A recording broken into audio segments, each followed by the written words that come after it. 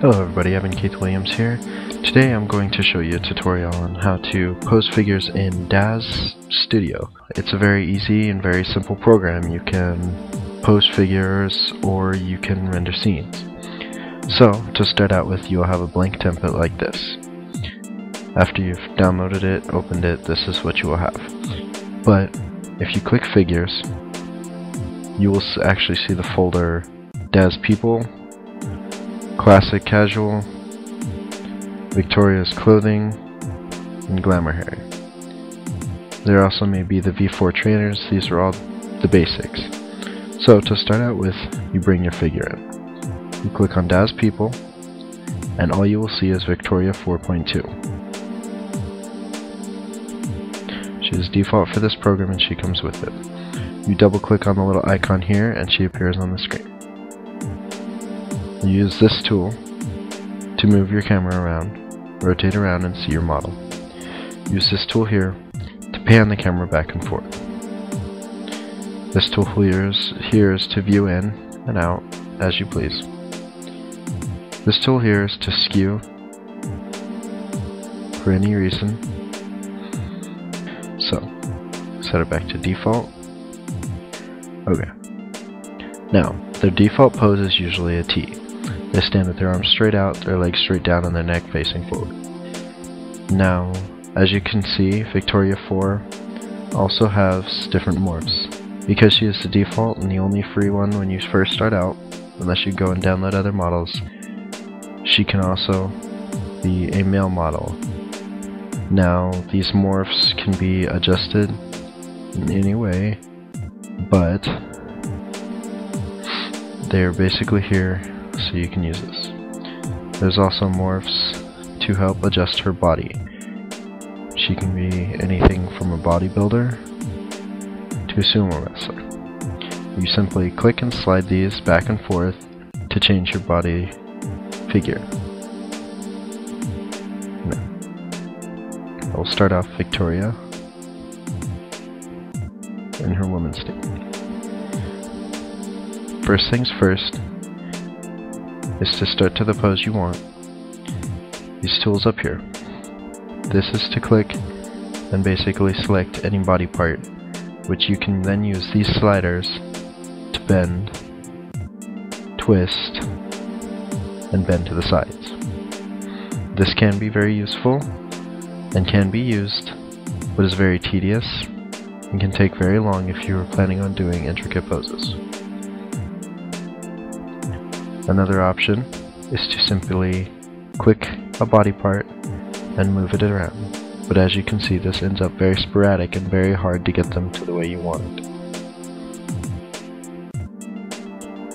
So the way that I do it is you click here on the rotate tool, which allows you to click on any body part that has a joint and rotate using the sphere. All of these lines are basically a different direction.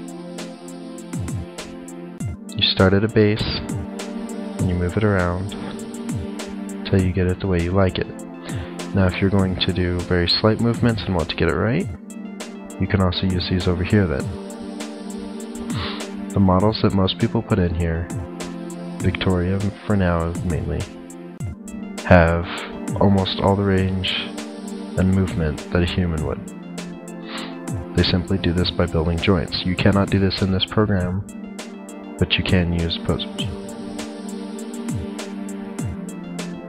Simply adjust any body part you want. If you are not one for posing, if you are not one for adjusting all of this, DAZ Studio has provided you with poses for them. Yet again, I have downloaded content afterwards, but what you should start out with is DAZ Victoria 4. There's general poses, magnetic clothing, and morph interjections if I remember right. These are preset poses. As long as you are clicked on the model, you can double click these poses and it will shape her body to these poses. If you do not like one exactly, but you like the gist of it, you can double click on the pose, decide what you want, and then adjust her afterwards.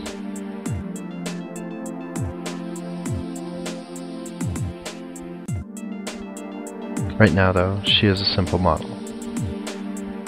You can add things to her, such as clothes and hair, by going into the content file, which is this, on the figures, the classical clothings. You simply double click while clicked on your model, and they will map to her. You do not have to worry about adjusting the clothes, because they are now mapped to her and will bend with her.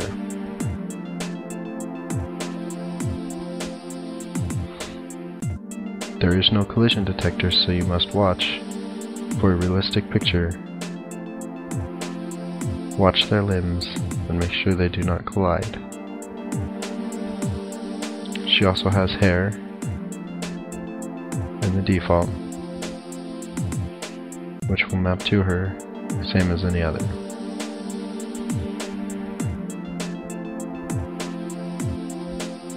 Now, after you've chosen a pose and set it the way you want her, you can change everything from facial expressions by simply clicking on her head, going over here to the morphs and expressions, and you can change almost every muscle in her face to shape it the way you want it.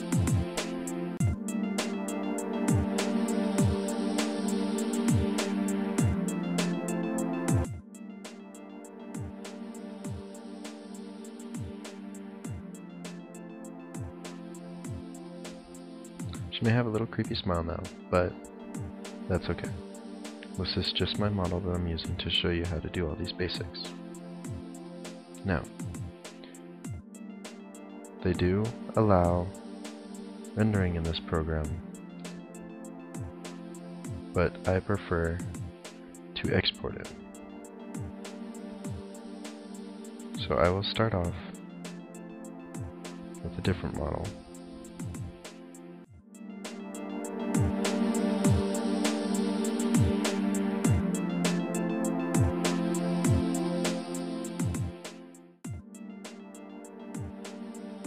And then go up here and File, Export.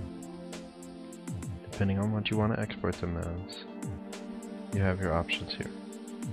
If you plan to use it in just another program without posing them, use OBJ.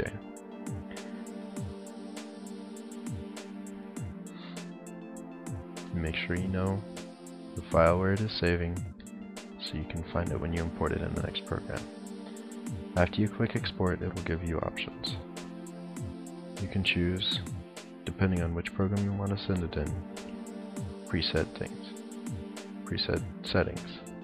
What these settings will do is tell the scale of the poser. If you're going into Bryce, 1 unit equals 8 feet. Because your model is not 8 feet tall, it comes out as under 1 unit. So, after you've set the settings that you want, these are basically setting the axis for the 3D, and these are best to leave alone. So after choosing your unit size, click Accept. You can go to a program such as Bryce. This is another free DAZ product, which I use quite often. I like it because their rendering is beautiful and the lighting is great. So, if you want to import it into DAZ, you'd click File, Import Object, find it in the files, and open. If you're planning on using her model and texturing it in this program, you simply click Object Group. But if you would like them to have the textures that they had in the Poser program, you click Object Group.